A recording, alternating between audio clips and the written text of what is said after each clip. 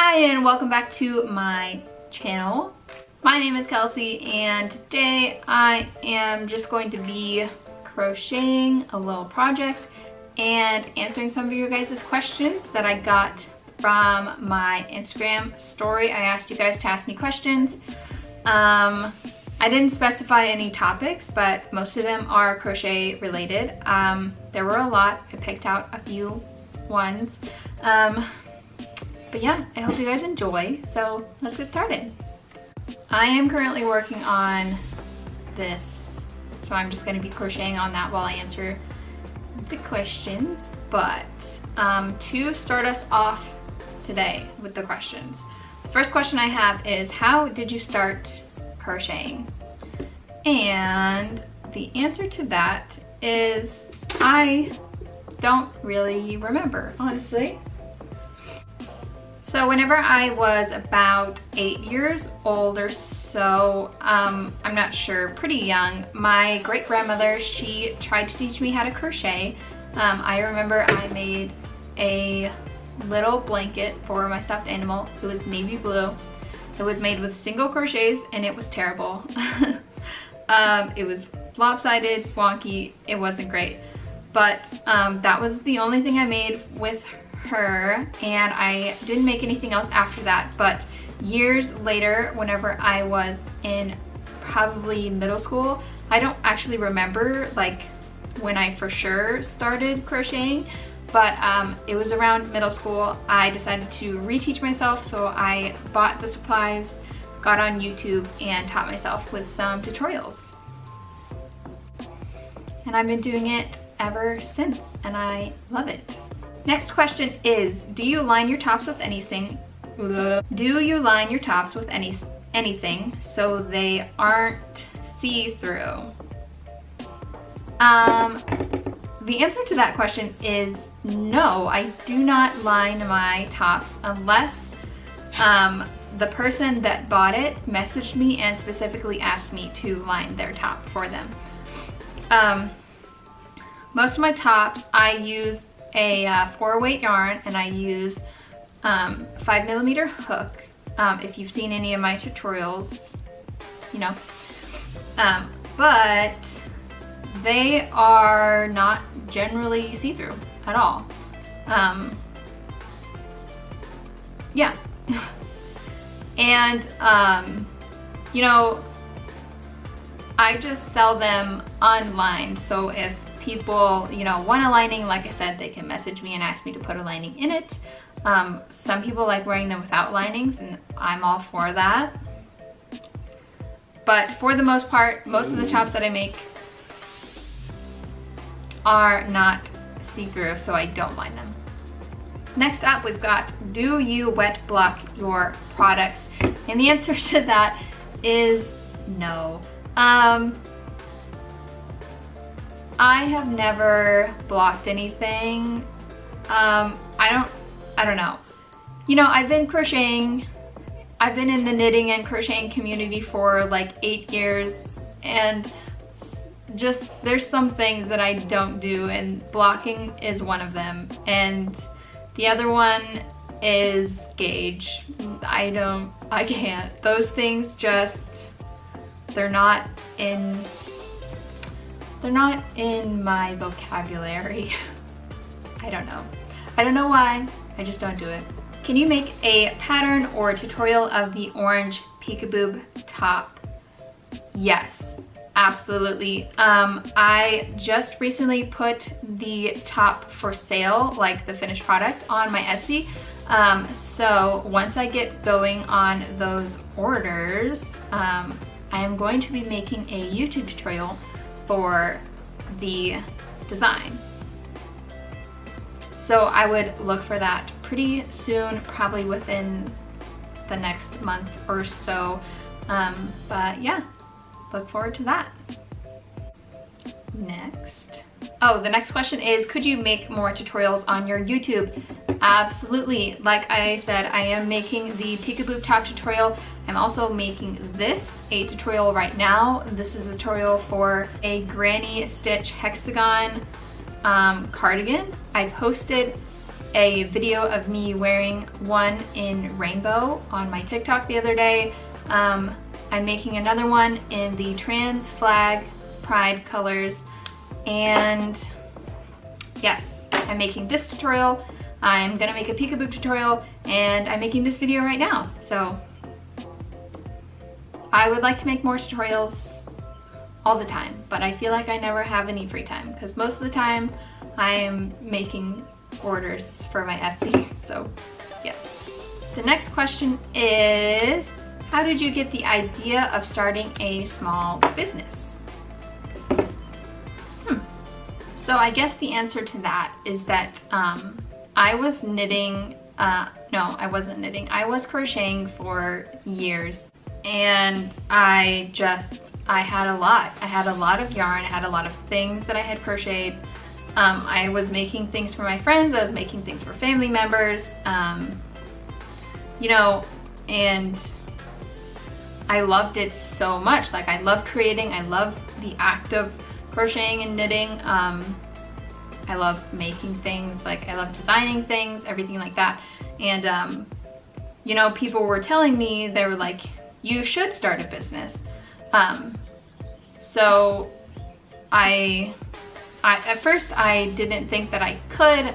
I didn't know how.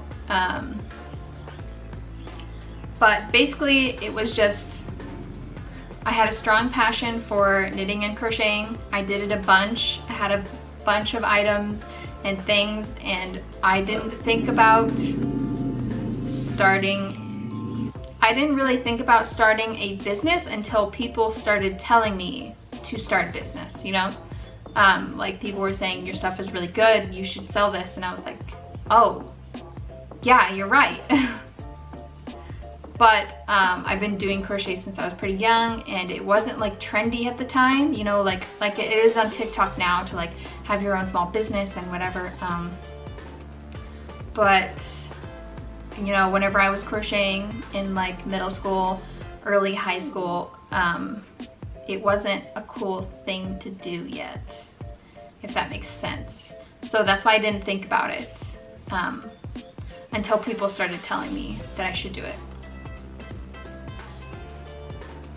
The next question is, where do you get all the designs for your tops? So it's a mixture, kind of. It's kind of a mixture. So nearly all of the tops that you see on my Instagram, all of the tops that you see on my YouTube are my own designs. So I made them, designed them, I continue making them. They're mine. But occasionally, if I see something that I absolutely love from another designer, I go and buy their pattern from Etsy. I don't usually use Ravelry just because it's kind of, I don't know, I've never tried it. But I do not make YouTube tutorials about other people's patterns because that would be giving away their pattern for free, and that's not okay. And I also do not sell other people's finished, I don't sell the finished products from other people's patterns unless they specifically say that that's okay.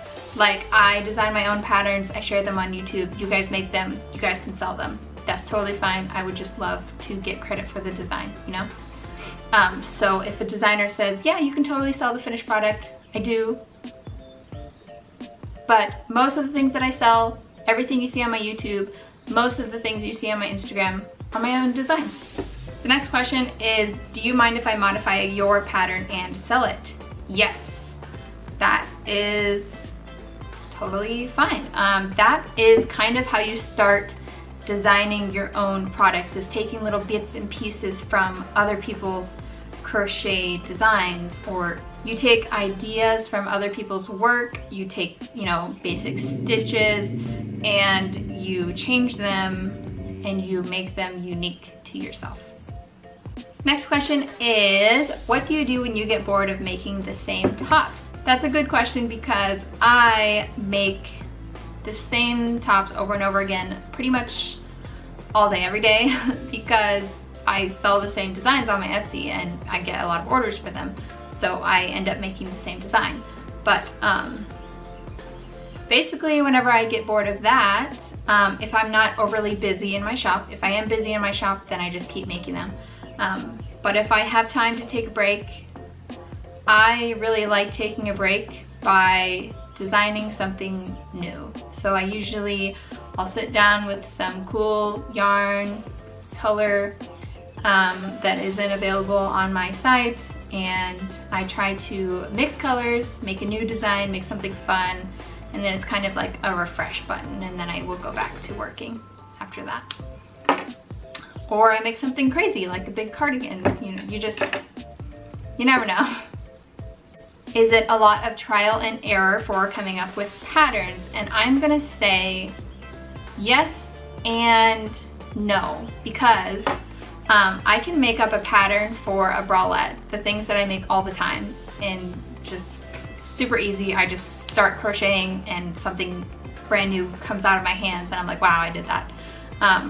But if it's something like that I don't know much about, that like I'm not really sure about, like let's say cardigans or sweaters, because I don't really make much cardigans or sweaters.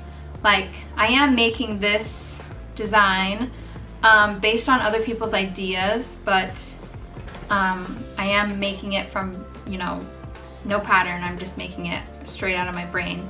But the first time it did take me a little bit to get comfortable and like figure out how to do it nicely. But the second time that I'm going for it right now, this should be much quicker, much easier. If I were to try to make a sweater, I would be a little confused. Basically, if I'm really familiar with something, making up a pattern, super easy, super quick. It's just like boom, done, something brand new. But if it's something that I'm not familiar with, ergo like sweaters, cardigans, you know, hats, stuff like that, that would be a little bit more difficult. The next question is, what did you study and what are your future plans for work/crochet? Well, I went to school for, I believe it was 2 years. I mean, it was just very recently, but I literally can't remember. I went to school for 2 years for fashion design, and my major was fashion design and product development. So I took a lot of sewing classes, I took textile classes, I took Photoshop classes, I took a lot of, you know, design oriented classes. But yeah, I was going to school for fashion design, but my true, you know, desire is crochet and knitting. I guess my plans for my future are to just keep doing this business until I can't anymore. Maybe I would love to open like a storefront someday where I sell pieces, and I also sell maybe some yarn, like a little local yarn shop, but I would also sell like some clothing items that I make there. The next question is, what is your design making process like? I guess I kind of talked about this earlier, but basically it's like I think of something in my head and then I think about ways that I can accomplish that thing. So I was thinking of this cardigan and I was like, I knew exactly what I wanted the cardigan to look like in my mind. So I was like, what do I need to do with my hands basically to achieve that? I wanted it to be chunky, but I wanted it to be lightweight. So I'm using a thin yarn with a very thick hook, and that is achieving the chunky look, lightweight combo. And now that I have a lot of experience, most of the time it works out really nicely. But in the past, whenever I didn't have a lot of experience, it was much harder for me to translate what was in my brain to my hands in real life. But now that I've been crocheting for about 8 years, it's much, much easier to bring my thoughts and ideas and designs to life. So the next question, I got a lot of questions about this. How did you grow your account? I've been trying to build my audience, but it fluctuates. Okay, I'm gonna guess that they're specifically talking about my TikTok, because that is kind of the only place that I have a lot of followers. My Instagram is not really popping, and YouTube, I am about to hit 20,000 subscribers. Thank you guys, I love you, crazy. Yeah, TikTok is my most poppin' place there is. I think at the moment I have 166,000 followers on TikTok. So I'll give you tips for TikTok. So as far as getting popular on TikTok goes, I would say follow the trends, because that's how I started out. Follow the trends, use trending sounds, use trending hashtags. Because if you do something that's like old, that's new, especially if you use your own sounds, it's not going to get as many views as using a trending sound with a trending hashtags. So after you have like the trending stuff down, you're following trends, you're looking at trending hashtags and stuff like that, I would say the second thing that is important is going to be video quality, because, you know, people like to watch videos of higher quality. So make sure, if you can, film, you know, in sunlight, in front of windows. If you can get yourself a ring light, that would be nice too. Depending on your phone, you may have to use your back camera. I have a iPhone XS. The front camera is good, the back camera is better, but yeah, try to aim for good lighting, good camera quality, and stuff like that. After that, pretty much just keep trying and wait. It's really hard to get a small account going and get attention unless you like have a viral video right off the bat. But I will say from experience, once you start gaining followers, once you get that initial like startup, it's so much easier to gain followers from there. Okay, next. How did you get people to finally buy from your shop? I don't know. So I opened my shop a little bit after I turned 18, because you have to be 18 to open an Etsy. I don't know, because I see so many young people with Etsys, and I'm like, how did you do that? Because whenever I was trying to open an Etsy in like 2017, it wasn't working for me. So yeah, I had to wait. I had to wait until I was 18. But anyway, I did not get a sale for the first 6 months. I felt very down. I felt like I failed. I felt upset. I was like, for sure, my business is gonna take off. I'm gonna quit my fast food job, which I didn't do until 6 months ago, mind you. But yeah, I think probably how I got my first sales were probably by luck. Just from people like searching around Etsy, because I didn't have a TikTok at the time, and I was only advertising through my my Instagram account.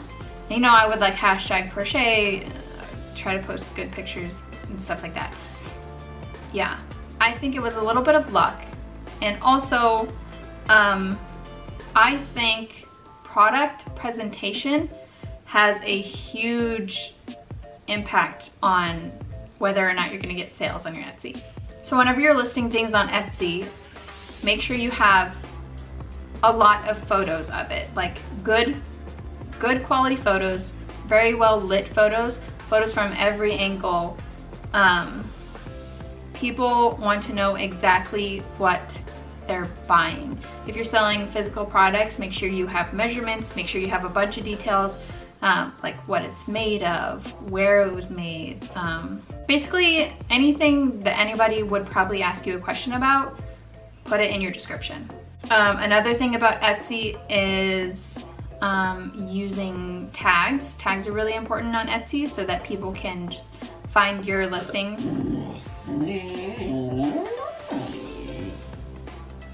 Whenever they're looking up things.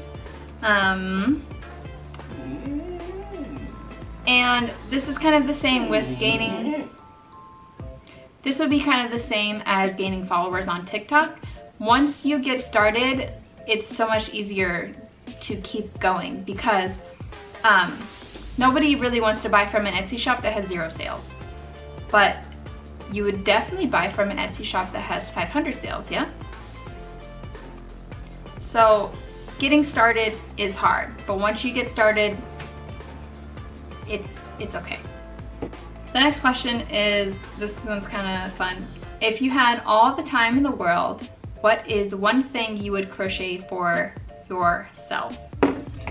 If I had all the time in the world, I would crochet myself like so many sweaters and cardigans and just everything. Because I love sweaters and I think they're beautiful. I probably wouldn't crochet myself sweaters. I would actually knit myself sweaters. But yeah, I really like wearing sweaters. I want to make some sweater vests. I don't know. I would make one of everything. Sometimes I wish that I could just pause time and crochet for a couple hours. It'd be like 3 o'clock in the afternoon. I would just hit pause. I would crochet for like 4 hours and then I would resume at 3 p.m. You know? Just so that I would have more time to crochet. I think about it a lot. Anyway, the last question was how or why did you get into yarn crafts? And you know, I think the answer to that is that I have always been a very creative person. My grandmother, she taught me how to embroider whenever I was very young. She also taught me how to sew. We made clothing together, we made quilts together, all kinds of stuff. Like I said earlier, my great-grandmother, she taught me how to crochet. I have always been really interested in art, drawing, stuff like that. Whenever I was younger, I believe I had a phase where I wanted to be a fashion designer whenever I grew up. So I got a lot of like fashion designer kits where you know, they would have body outlines. They're called something, I can't right now. And then you would draw the clothes on them, and then they had little fabric swatches that you could put on, and yeah, so there was a lot of that going on. I also had a duct tape phase where I made and designed duct tape clothing, duct tape purses, duct tape wallets.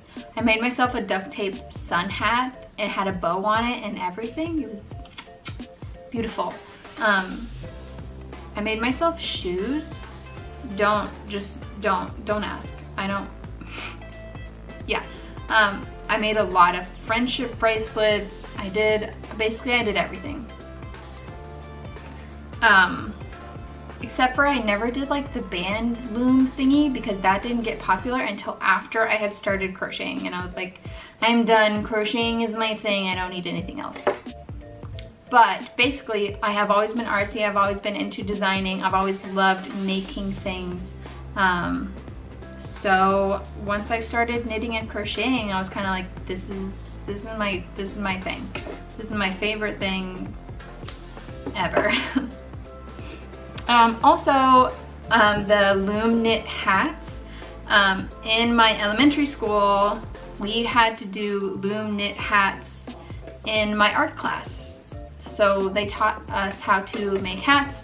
I loved it so much I asked my teacher if I could keep it for a little while, and then after I had to turn it back in, my parents bought me one for myself. So yeah, I used to illuminate hats all the time.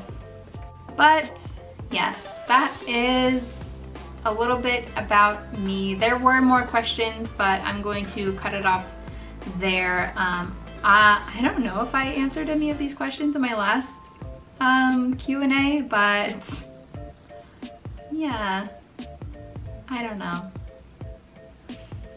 I hope you guys enjoyed. I've gotten some work done, at least. Like I said, I'm making a tutorial for this cardigan. Beautiful, beautiful, beautiful. It's the same as my rainbow one. I'm just doing the trans flag this time. I will be coming out with a YouTube tutorial for my peekaboo top design, and hopefully I have more time to make sweaters and cardigans and all the things that I love. I hope you guys enjoyed. I'm sorry that my dog was whining. You were whining a lot. I have all my windows open for the light, and he just sees people and birds outside and he just can't help it. He's so cute though. I gotta go back to work. Sir? No. Well, anyway guys, I really hope you enjoyed this Q&A. If you want me to do another one, you can leave questions, you know, in the comments below. You can follow me on my Instagram. That is gonna be linked in the description down below. But that is usually where I ask for questions on my Instagram story. If you guys enjoyed, please give the video a thumbs up. That really helps me in the YouTube algorithm. I want to say thank you for 20,000 subscribers, because I know it's going to hit soon and I love you all. If you want to follow any of my social medias, all of them are going to be linked down below. If you want to spend more time with me and chat with me, I have a Discord server, and I also have a Twitch where I live stream and I crochet and I talk to people. It's really fun. I would really love to see some of you guys there. Just say, hey, I'm here from your YouTube channel. I'll be like, that is so awesome. But yeah, I'm gonna go now. Subscribe! Are you subscribed to Passionate Kelsie? He's not.